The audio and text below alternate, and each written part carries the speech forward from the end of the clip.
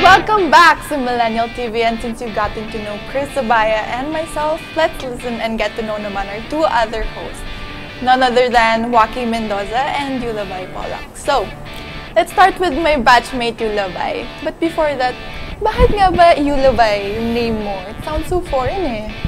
To be honest, I don't know with my dad. Kasi siya talaga nag-iisip ng names namin. We're 6, magkakapatid. Then, lahat kami, inaasal na very common talaga yung name nyo kasi ang hirap i-pronounce. So, ang Euluvye came from I love you, kabaliktaran ng I love you. I love you. Yeah. So, wow. So, it came from I love you. Pag binaliktad siya, Euluvye. Yeah. So, ang daming tao na mispronounce yung name ko na. And misspelled din. Oo, grabe. Sobrang misspelled. Actually, yung PhilHealth card ko, iba yung spelling. Yeah, so I don't know how to, hindi ko alam paano ko gagawin yun. Okay. Then, yung Pollack, yeah, my dad, obviously. So, Euluvye loves to sing and loves to play the ukulele. And nakita nyo sa intro ng show, she is also a theater actress at the Meralco Theater Group, and she was a member in several musical acting and singing shows. So, Euluvye, bakit mo nahiligan or ba't ka napasok sa ganyang industry? What started it? My dad used to have a band before. Siguro since binata siya, then nag-stop ata siya nung 40, something like that.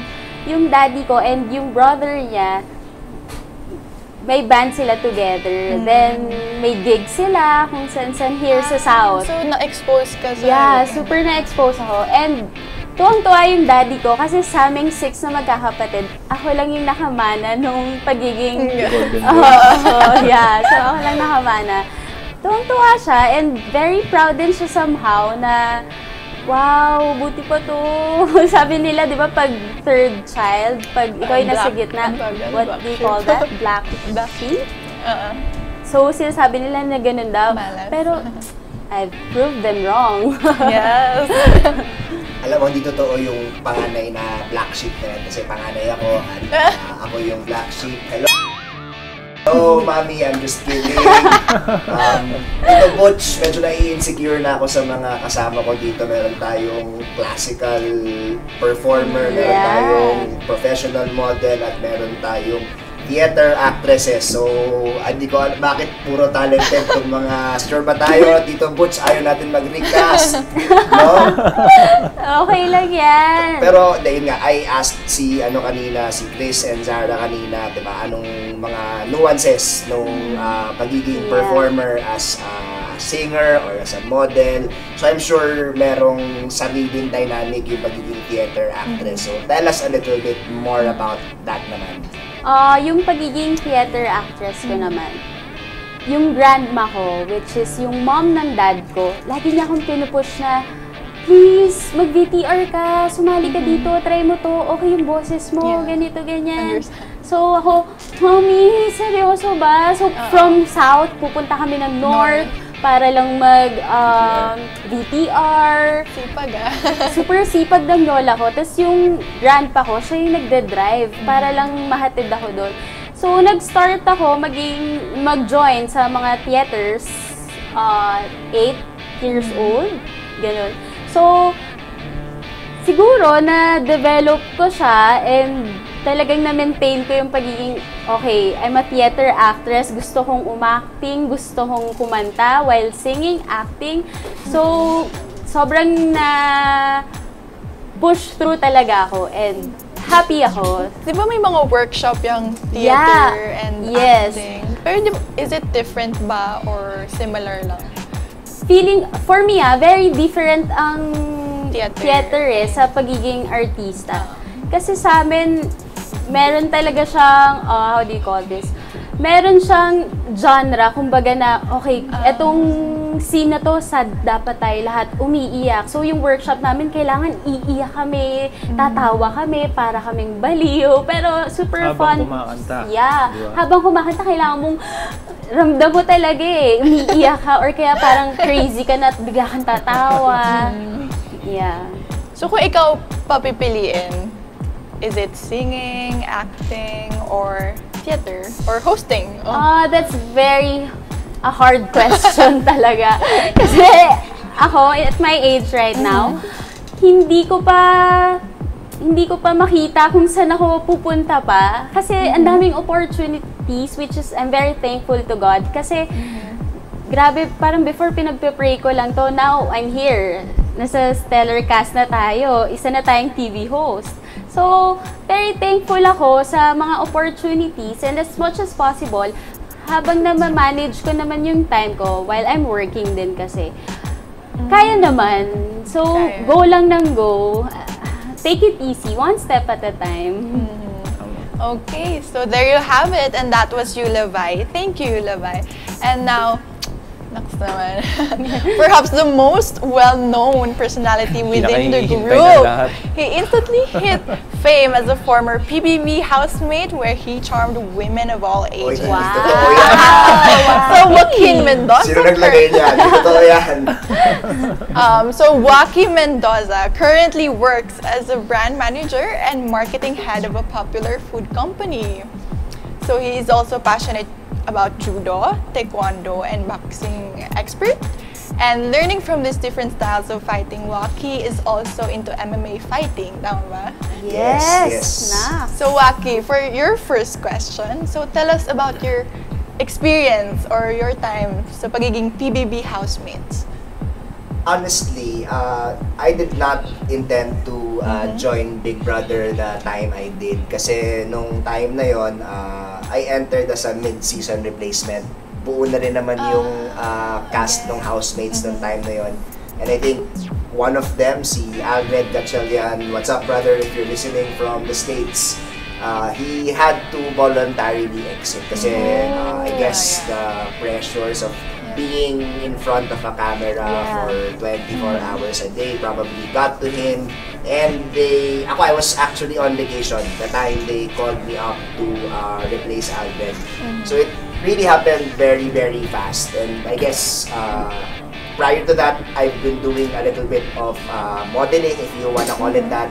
Not to the degree siguro that you guys have, yung mga pakumo commercials lang, but that was really, really my first big break, if you will. But the funny thing is, a lot of it talaga was circumstantial and accidental. Because again, if it weren't for Albert leaving, I probably wouldn't have been able to come in mid-season.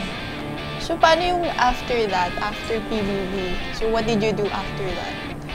Well, I did try. The thing with PBB kasi is, unlike siguro, you guys can all relate. Normally, pag ina-launch ka as an artist, they train you first and then they launch you. What's different with Big Brother, at least nung panahon ko, is they launch you first. So wala pa kaming, ako personally, wala akong alam pang umarte, kumanta, hindi ako kasing talented yung tatlo. Diba? So they launched me first and then hinabol yung training after nung pagkalabas na namin, which is the experience din naman of sila Gerald Andersons, the Kim Shoes, and all of these other housemates. Ngayon kasi, I think the way they produce the show is you come in ng medyo may konting training ka na. So, don't quote me on this, but I think that's how it's changed na. Nung panahon kasi namin talaga, we were virtually... The OGs talaga. Yes, oo. Mga strangers talaga kami. As far as I'm concerned, wala kaming any acting or training na formal apart from yung mga commercials na ganyan. So, it was a different trajectory in terms of entering showbiz, but I had a lot of fun, definitely. Sabi ko nga, hindi ko naman isipin na makapasok ako. So everything that's come after it is pretty much a bonus. Pero na-curious lang ako, paano ka nakapasok mo? Lumabas nga si Alred. May buo na sila noon, di ba? 12 sila to start the season eh. And then may nag-voluntary exit after 1 week.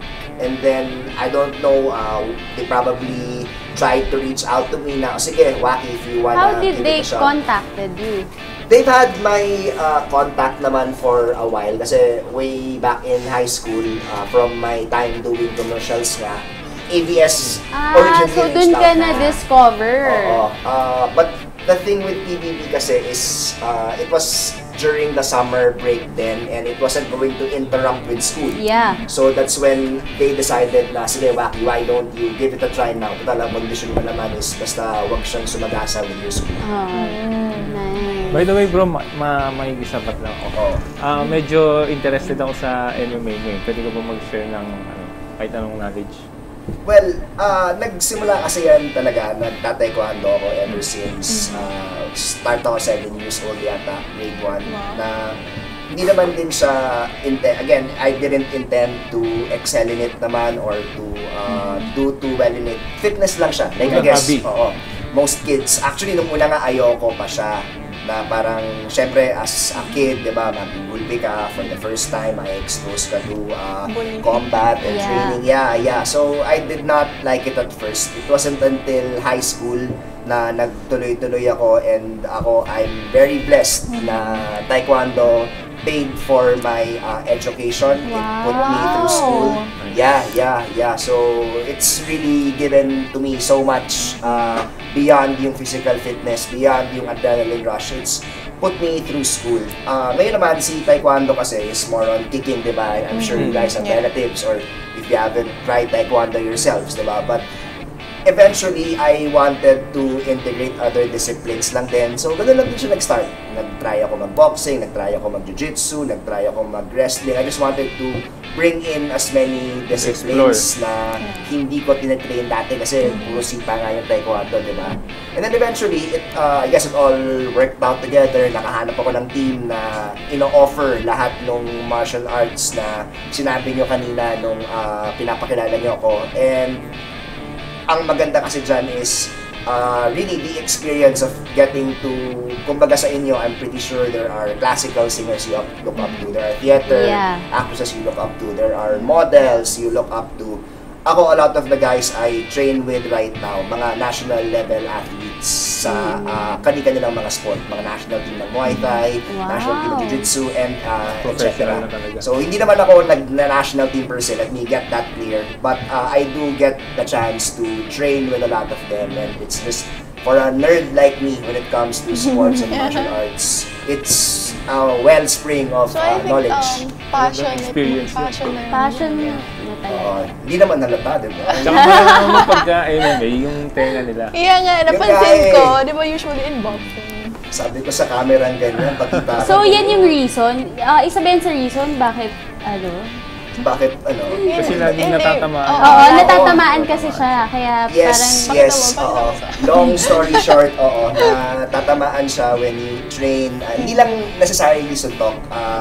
Sorry, I can't demonstrate it now. Dito Butch, next time maglatag tayong mounts dito. Oo, gusto ko matry yung jiu-jitsu. Yes. But sometimes it's pressuring then your head sa kalaban mo. I don't wanna get too technical right now, but sometimes you use your head to push off against somebody. That's what causes the ears. Cauliflower ear. Become like this. May tawag dyan, di ba? Cauliflower ears. Kadiri siya sa camera, hindi pa ako siya. Hindi naman. Hindi naman. Baka siya ng pagiging passionate mo sa gusto mo. Tsaka hindi pag di ba, lahat tayo dito may konting experience with modeling, di ba? Kasi yung mga latest set cards ko nga, pag pinipicturean ka ganyan, for some reason, pupunta yung mata mo sa tenga. Tsaka, ang nakakainis dyan. Be proud of it. Pinaghirapan mo yan. I am naman, but it's... Dugot pawis yan It's something that you... Nako-conscious siya eh. You're conscious naman, but napapansin ko lang, pupunta yung mata mo sa kanya talaga. Very charming naman si Joaqui natin, no? Kaya... Hindi naman, naman ako, up to the training and up to the competition lang naman ako may violent tendencies. Outside naman, I'm a very happy-go-lucky and chill person, as you guys are finding out right now. Yeah, diba? Obvious naman. Pero besides that, meron ka daw business or parang marketing something? Yeah, I talked about this kanina. I'm actually late for a meeting, but I'm head of the marketing department for where I currently work for. Let's not name names na lang muna, but I got promoted to head of marketing. Wow, congratulations sa friend natin. Nakaka-proud. No, don't congratulate me. And this is about to take a more serious tone. Part of the reason I got promoted was because my boss was a victim of cost cutting.